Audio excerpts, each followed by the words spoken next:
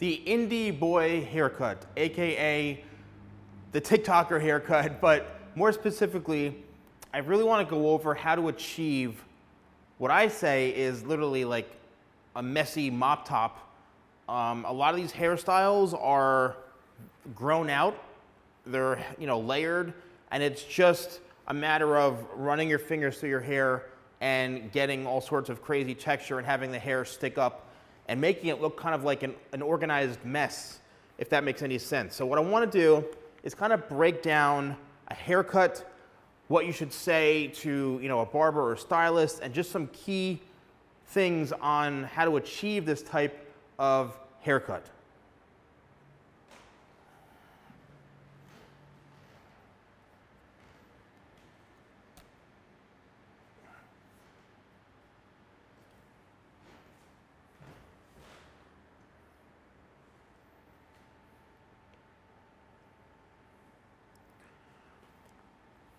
So let's start with the back or the nape area of this haircut. Now you can either have it buzzed, like maybe like a number 3 guard or a number 4 guard, or you can just have it where the back is 1.5 to 2 inches long and it's kind of more of a grown out type of look. I'm seeing a lot of guys have both. Usually the messier it is on top, the more it's a little bit longer throughout the sides and the back.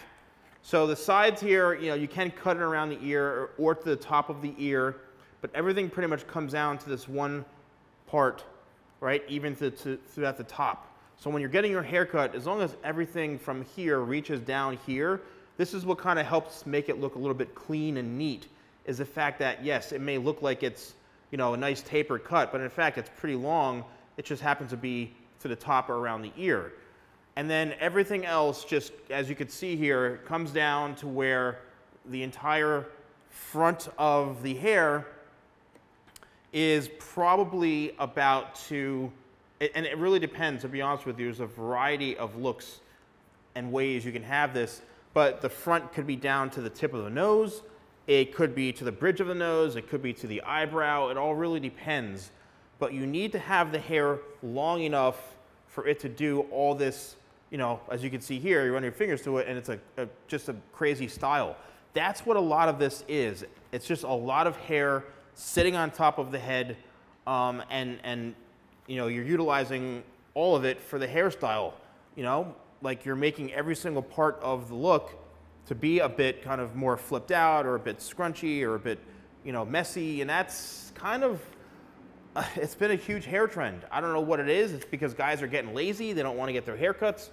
I mean, obviously because of quarantine, that's a lot of haircuts have been grown out. But for the most part, it's really all about having enough hair. So let's talk about the layers and the actual haircut throughout the front here. So the whole top of this haircut has to be layered. And what does layering mean, or what are layers? Well, layers are pieces of hair that are cut to create movement and to remove weight. That's what layering does, is it removes weight, which allows the hair to flow. If you have the hair that's really long and all one length, most of the time, most likely it's not going to have the movement you're looking for. So you need to have it layered, even though you still want it to be a bit longer. Layers really, really is key.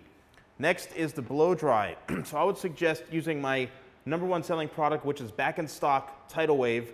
You spray in Tidal Wave when it's wet, and then you blow dry it. And I've done videos on how to get the TikTok look and the blow dry methods. I've done those videos already, so you can definitely check them out. But you will get kind of a scrunched look. This really is a great product because it has a lot of texture to it, and it's not overly sea salty or gritty or grimy, which is why I love it. And that will allow you to create a base for the style. All right, next up is what I think is a trick and a tool that if you're not getting a perm and you've got straight hair, it's this right here. And I just did a video on this. This is a mini travel size smoothing iron, and these are available for sale on my website. I only have about, I think like 16 or so left because everyone's been buying them. But especially for guys in shorter hair, this is really ideal because it's not a super heavy, bulky one, or it's not super long. It's easy to work with. So you can really utilize something like this to achieve a variety of styles. So you can use either a brush like this. I also sell these vent brushes, which has a nice rubber base or rubber grip, so you have a good solid grip on it. And you can do a number of things. So the key here is to create flips and layers. So what you want to do is you want to go in to the style vertically, right? You want to go in vertically and almost lift the hair like so. So everything is coming out from the head. It's all coming out from the head. And what that's doing is it's really helping just smooth out that hair and create some movement. And it's also setting in a little bit of the shape as well. So I'm doing this fairly easily, right? This goes up to about 390 degrees Fahrenheit. And what I'm doing here is I'm just literally using the iron here, the hot tool, to just create some shapes. Now what you can do, another trick is, as you can see here, I'm flipping the hair upwards. So I'm going to take it in this section and I'm going to turn it towards me and just hold it for a second, and I'm going to flip it upwards like this. This is really helpful because it helps set in the hair a little bit to create a little bit of that flip, as you can see. And you can do this as extreme as you want. What you're really trying to do is you're really trying to create some texture in the hair and some move and bend, as you can see.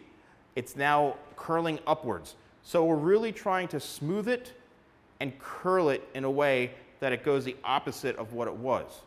And even if you just have some of these pieces like this, it's still going to be very helpful in the end result, because as you can see now, it's allowing for us to get that shape and that style. So all I'm doing is flipping the iron around, pulling the hair towards me, and now I'm facing it upwards to create a little bit of movement and texture. And a lot of times you're going to need this, especially if your hair is on the heavier side. If it's just straight, doesn't do much, this is going to be a lifesaver for a lot of you. Turning it towards me, make sure you do this on fully dry hair, and you definitely need to hold it for a few seconds because you want the heat to really create that sort of bend in the hair, but you don't want to hold it super long that you're going to break your hair and fry it.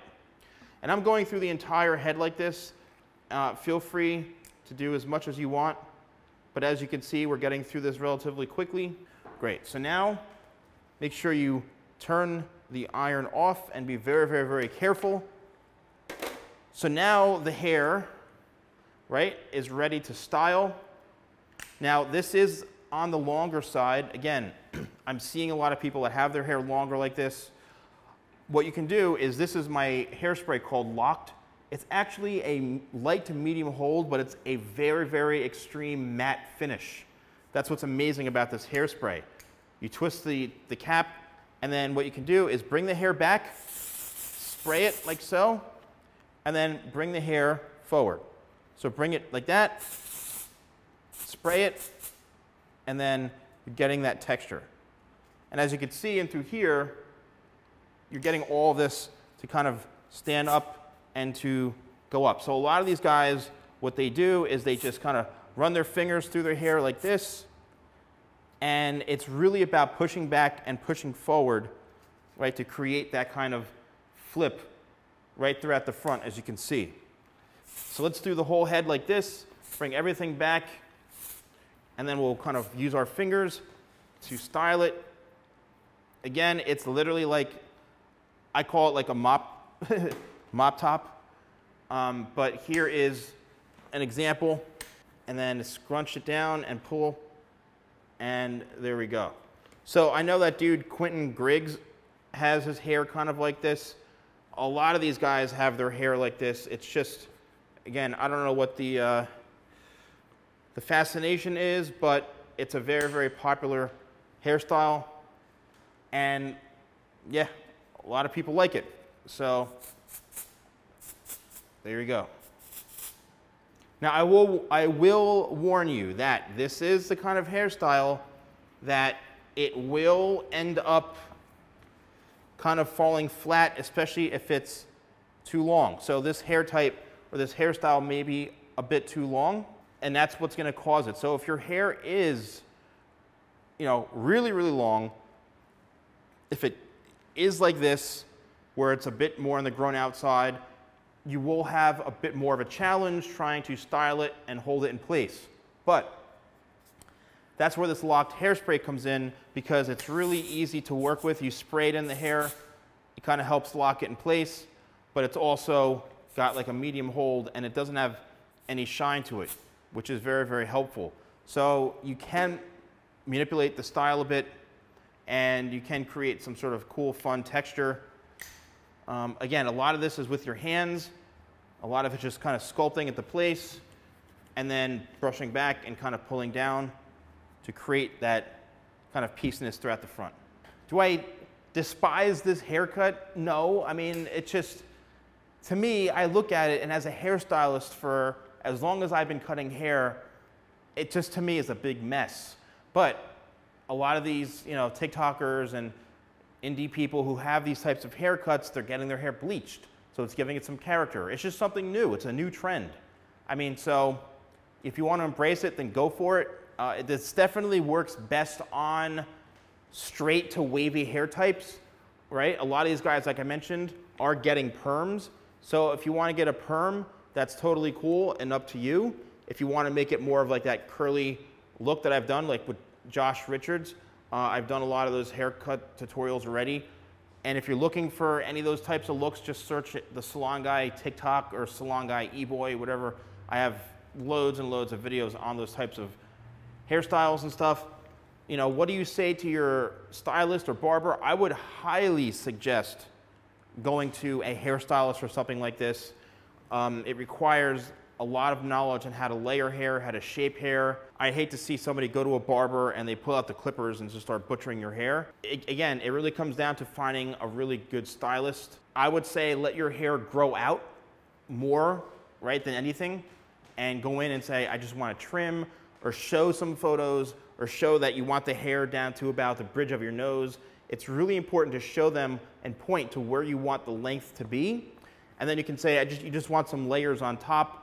And they might say, well, you could say, leave it long and messy. That's the best thing to do. I want my hair to be longer on top and very, very messy. That is usually a key to me.